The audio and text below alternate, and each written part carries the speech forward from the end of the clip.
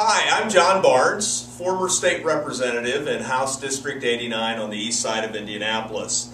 The Hoosier Environmental Council depends on your involvement in the legislative process. But we know it may have been a while since you had government class, and you might need to spend a little bit of time brushing up with the government teacher. So we're going to give you a few tips and a little bit of advice about how to get involved in the process.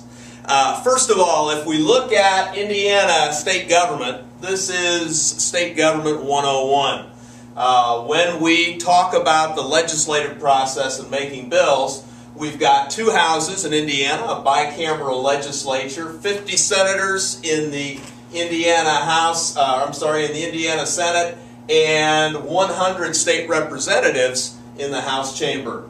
The leader of the state Senate is the lieutenant governor, or in the absence of the lieutenant governor, the pro tem of the Senate. And the leader of the Indiana House is the Speaker of the House. In representative government, it's always important to start at the very beginning and make sure that you're involved in campaigns and you find out candidate stands and you work to get the best people elected. But bottom line, once they're there, the senators in the Indiana State Senate serve for 4-year terms, and the House members serve for 2. There is a lot of give and take and discussion in the legislative bodies, and it's important to understand that there are key times when you yourself can be involved in that discussion. Any legislator in either house of the state legislature can introduce a bill. If they introduce that bill, then they're going to be known as the author of the bill, and they can add co-authors as they go. When those bills are introduced, they'll then be given a number. Those numbers will sound something like this. If it's a bill in the Senate, it will be SB for Senate Bill, and it will be followed by 3 numbers, like Senate Bill 121. In the House of Representatives, that bill will be referred to as HB for House Bill, and it will be followed by 4 numbers, like House Bill 1254. Once the number is assigned to the bill is assigned to committee, and hopefully the chair of that committee will decide to hear the bill. This is a key place where you can get involved, because if you look on the legislative website, you'll find when the committees are having their hearings, and those committees are all open to the public, and any member of the public can go to that hearing and sign up to testify.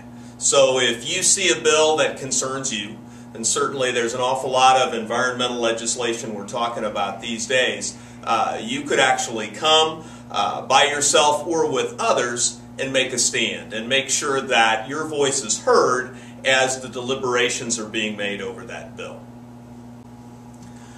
Once the committee finishes its deliberations on the bill, they may suggest that that bill then be advanced to the full chamber.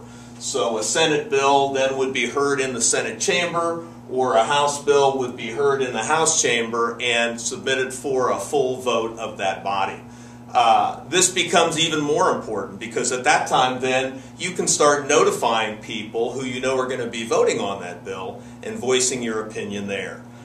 In other words, if you didn't get enough input in the committee session, you can certainly make the argument that here's the bill that's going to hit the floor, and here's why I support it, or here's what I'm against, or here's how I think it probably should be changed.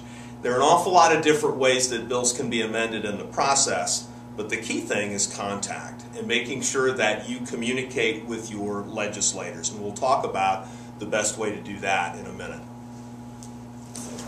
About halfway through the legislative session, the bills cross over. What we mean by that is in late February or early March, the Senate bills that pass the Senate chamber will go over to the House for consideration there, and the House bills that passed in the first part of the session will go over to the Senate. At that point, the process begins all over again, and the committee process begins all over again. So that gives you another opportunity to have a voice. If you were concerned about that issue before, you can go to committee meetings in the other chamber from here to here or here to here and speak about it again. Ultimately, it will be voted on again, and you'll end up with, most likely, two different versions of the same bill, a House version and a Senate version, that they'll come together at the end of session and compromise on.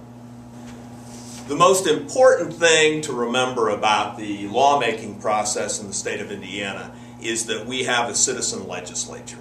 What that means is they're part-timers. They're supposed to be, and I stress supposed to be, average citizens just like you, who get elected and then spend 3 or 4 months as members of that body while the legislative session is going on.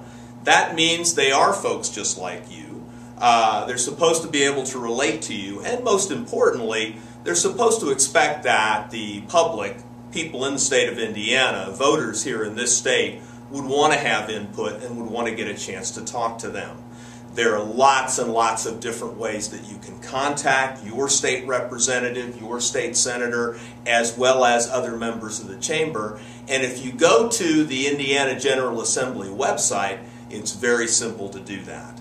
Most every member has a legislative assistant, and even if you can't get through specifically to the senator or the House member, you'll be able to talk to them. Emails are always good, phone calls are always good, but the most important thing, as I said before, is personal contact. If you yourself can go down there either during a committee meeting or at a time when there's going to be a floor vote, that's the best impression you can make, because that personal contact reinforces that you care about the issues and this issue is important to you. We'll talk in other videos about how you can continue to make an impact, but hopefully this starts to make the process a little bit more friendly and helps you understand that it's not a big mystery or a secret what goes on at the state legislature. It's just a matter of getting involved, getting down there, and seeing that you yourself can make an impact. Even as a single citizen, a single voter, you can have a big voice.